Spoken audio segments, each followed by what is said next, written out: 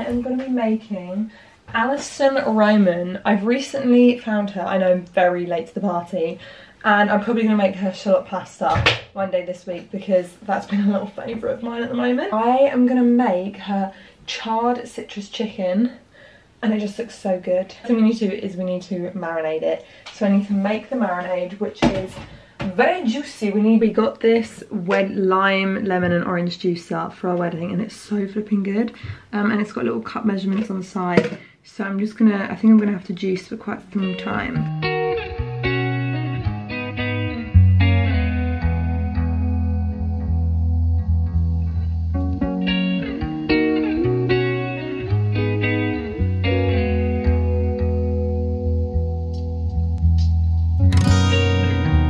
I am currently cooking some short grain rice to go with it, and then I've put the sauce in there with the citrus, and we're just going to cook that down.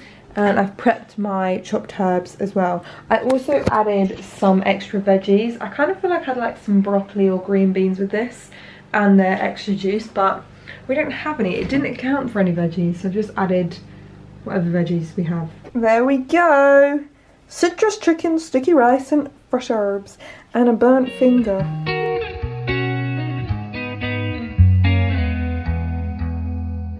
It's breakfast time, and something that my husband and I love to do more than anything is a little morning pastry, which is normally our weekend treat. I feel like at this point I have tried just about every supermarket.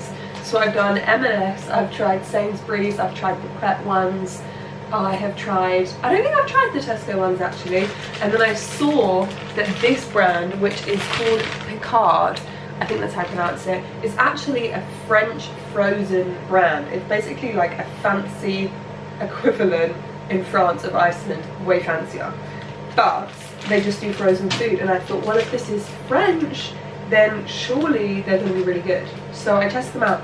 I actually think the best like supermarket owned ones are Sainsbury's, and then the best other one is Pret, the chocolate hazelnut ones. But they taste so much better than like ones that you just get pre-baked. They're warm, they're slightly more like stodgy and squidgy. So I'm going to bake some of these for breakfast today. Look how good those look. I mean, come on. I don't think words can say how happy a fresh croissant in the morning makes me. I have it with butter and jam, but I also take Nutella, but we do not have Nutella in the house, so oh my goodness, it's so like soft yet crispy, and just, although I do think Sainsbury's, although actually Aldi's were pretty good too. Get a little bit of raspberry bon maman, shove that in there. This is the best jam, and you can't really try and convince me otherwise. And oh my gosh, actually the black cherry bon maman. Oh no, do you know what I'm just thinking of? Advent calendars. You remember last year? Was it last year that I got the jam advent calendar, or the year before? One of my favourite videos to make is when I do my advent calendar hunt every year. It just makes me so happy, and I can't wait to do that this year. So any advent calendar suggestions, do let me know. Stunning. Hello, it is lunchtime now, and I'm going back to my favourite book. And I've never actually tried any of the other cookbooks of hers, but I feel like I should because of how much I flipping love this one. They're just so easy yet delicious that they don't require lots of washing up, so that's great. So this is a prep 15 minutes, cook 45 minutes. I feel like my mother, I flipping love fresh herbs. They really do elevate any dish. If you're not popping fresh herbs and things, then sort yourself out. So I'm actually doing chicken stock because I didn't have any fish stock, and sometimes you have to adapt. I also didn't want to buy fish stock because I wouldn't use it enough, and I know it probably does change the flavour quite a bit, but I actually don't mind that it won't taste too fishy. I don't know how I feel about a super fishy tasting soup. Okay, the lid is going on, and then it goes in the oven for 30 minutes. I have just taken it out of the oven, and now we add some bean sprouts and some rice noodles. Oh my goodness, this looks so flipping good. I had a little taste as I was making it. It's so yummy. That was a good recipe. Would definitely eat that again. Out of 10? 9. What would take it to a 10? Not sure. Just gotta keep me on my toes, that's right. Bigger stomach. Really?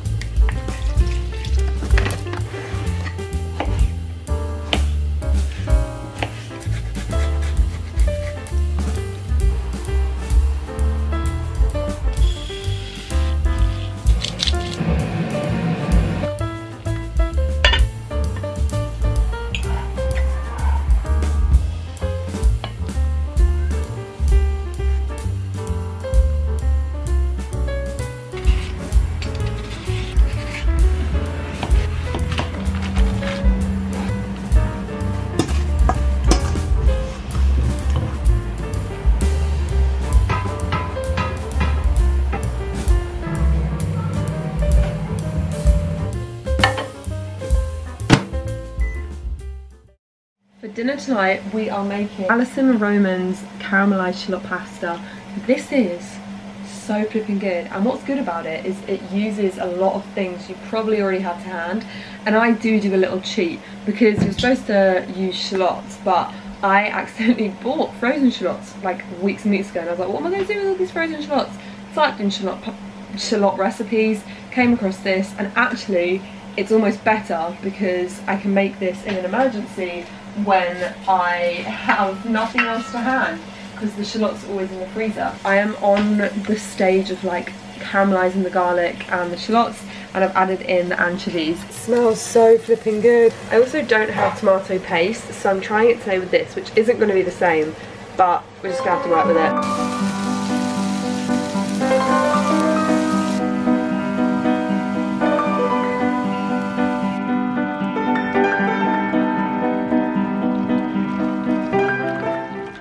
There we go, bada boom, bada bing. Not super exciting, but sometimes you have to have these dinners.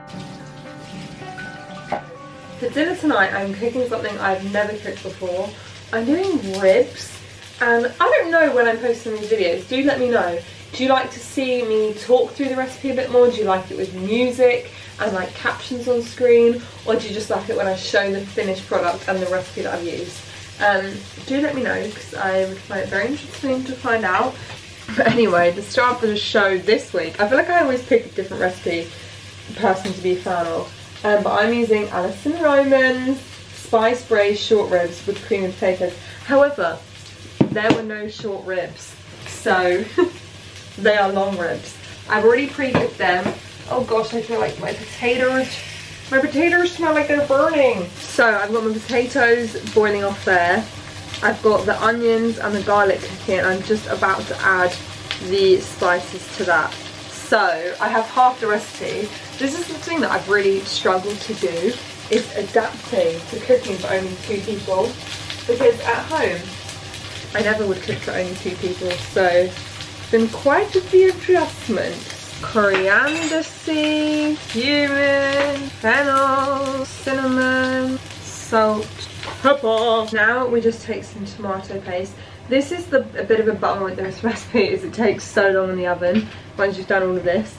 So I think we might have a bit of a late dinner today. Okay, this is what the ribs are currently looking like. I've really had to adapt the recipe because we didn't have a lot of the things that were needed. So I don't know how these are going to turn out. I feel like I should have picked a recipe that I had everything for. But now it says to scatter with half of the lemon for the recipe, which feels like a very interesting thing to put with ribs, but I trust Alison, so we're going for it. Okay, they have been in for an hour. As you can see, the lovely sauce is cooking down a bit. It has been about, I think, 3 hours now. They've had a long, slow cook, and I'm hoping they're going to be nice and soft. Oh, that smells really good. It says to leave the lid off for half an hour and to cook them. I'm just hoping that the ribs are soft and haven't disintegrated into nothing. Oh, it's looking good. We have to wait for all the liquid to kind of go. Although my potatoes have kind of gone a bit mashed, but it's still looking phenomenal. Dinner is a lot later tonight. It's nearly 8 o'clock, which is so much later than I normally eat. What time do you normally eat your dinner? I feel like normally it's around 6:30. That's like my go-to. But alas, not tonight. We have to wait for these ribs. I normally rush recipes, but I was like, no, I'm gonna do this one properly. And I got home later than I thought, so I'm just waiting. I also I didn't really think what to have with it. I think I might just cook some couscous, because that worked really nice with the lamb tagine the other day. On the back of couscous, it tells you 2 different ways to cook it. And I remember the first time I made couscous, I did the way where it says to stir and simmer in a pan for 5 minutes. Do not do that under any circumstances. If you're cooking couscous, do it this way, which is, I'm going to show you here. If you ever need a little reference, you want to just basically pour your boiling water. I add some salt, pepper, a stock cube and a little bit of olive oil, and it just takes it to whole new heights. So that's what I'm going to have with our little ribs. So I added my oil, salt, pepper, and I'm actually not going to put stock cube in because I think that our little ribs have enough flavour and juice to kind of spice it up a bit. So now we just pour over the hot water. You just want to give it a little mix-a-roo, put a plate on it or cover it up and wait for about 10 minutes and you'll have perfect couscous. So we've had our 10 minutes and then you just like fluff it up like this, you see? And then we have some gorgeous couscous. Okay, here are the ribs. They look so good and sticky and caramelized. There we go. I feel like I shouldn't have done couscous with it, but it is what it is. For today's last meal, sometimes you have to be lazy.